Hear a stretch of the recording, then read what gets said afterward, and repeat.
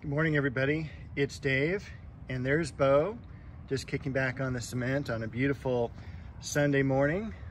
Much different than last Sunday with the hurricane, but of course today is in the high 90s, and tomorrow and the next day are supposed to be around 100. So the front yard overall is looking pretty good. We've all survived the storm. Couple things I'm planning to do out here is, of course, finish pruning that ficus tree. Want to make sure that top is level before too long.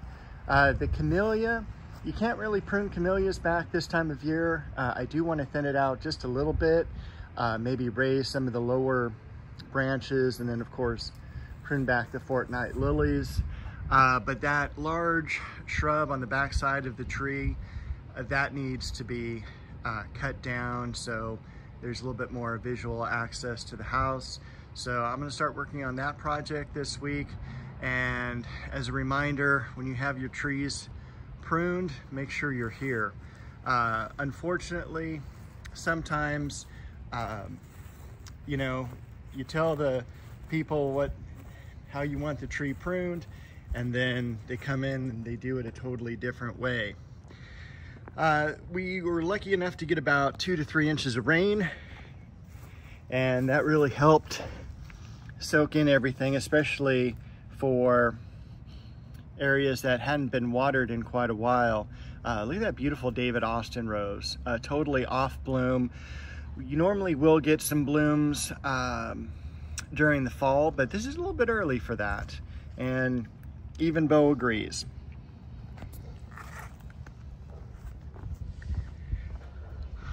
Everything else is looking pretty good.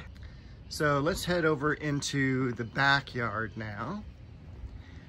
And one thing I do also want to do this winter as I'm starting to get my projects together is, you can see the garage door is kind of that darker color there. I want to paint the fence that dark color as well, kind of just to carry the color throughout the different parts of the yard.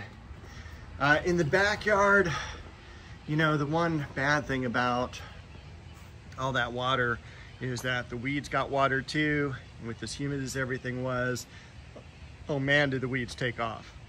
The magnolia still looking really, really good, especially for the last week of August.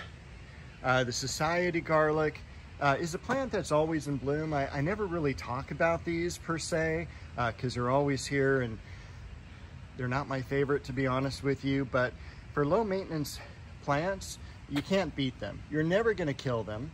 You're going to cut them back once a year, and I'll do a video on that later in the winter. But it'll bloom pretty much 9-10 months out of the year. Can take dry conditions, can take wet conditions. And also look at that Kufia. This is false heather. Like, it's gigantic. It's about 2-3 times the size that they normally get. And here's Bo again. All right. Lemon tree. Looking really good. No lemons though. And remember when I said to start doing things early in the month, like pruning irises? You'll notice that we're going to be in September in a couple days and the irises still aren't pruned. I will tell you, days just get away so quickly. But everything is lush, it's green.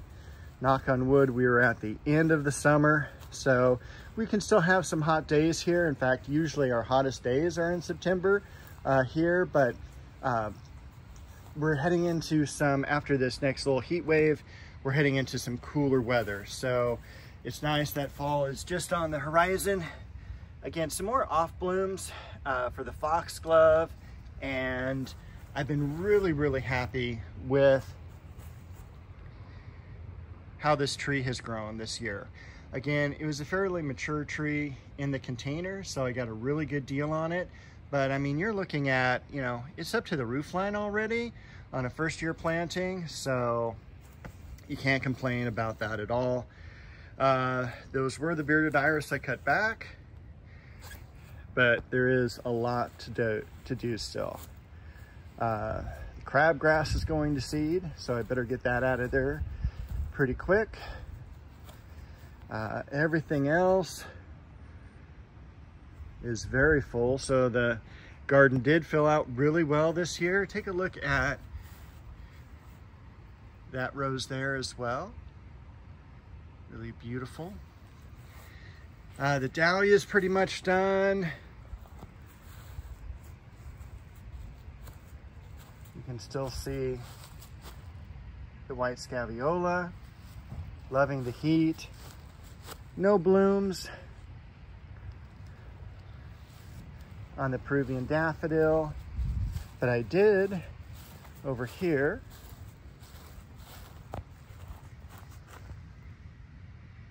See that beautiful bloom on that delphinium. We've also got the fernleaf hinoki cypress, and I think that is like a variegated butterball cypress, Chamaecyparis. Have to double check the tag on that. So things are looking good, and this part of the garden is now getting much more shade because of the lower angle of the sun. So I'm really happy that the dogwood tree made it through its first year being planted. I may end up moving it a little bit further away from the ligustrum, but I'm not quite sure yet. I still have the Japanese maple and clivia covered just for probably another few days. After this heat wave, I'll remove it. Cheonanthus tree looking really good. I'm glad we got that, all that rain, because that really helped soak it in.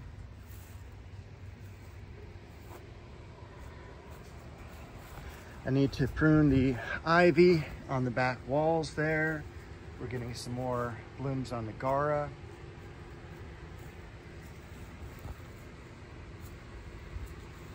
But it's kind of like that, you know, position of summer where it's like, do I prune back? Do I start doing a lot of yard work? It's still too warm. It's too early for the fall stuff, but you can tell fall is just around the corner. Definitely can't wait to prune that lavender back. And I can't wait to show you this plant back here. This is a dwarf Eugenia that's really taken off. When I planted it, it was 1.5 feet tall. That was 2 years ago. And that's about full size for it right there is 6 feet. So just underneath the window. And now I'll prune the edges of it and make it like a real thick columnar shrub.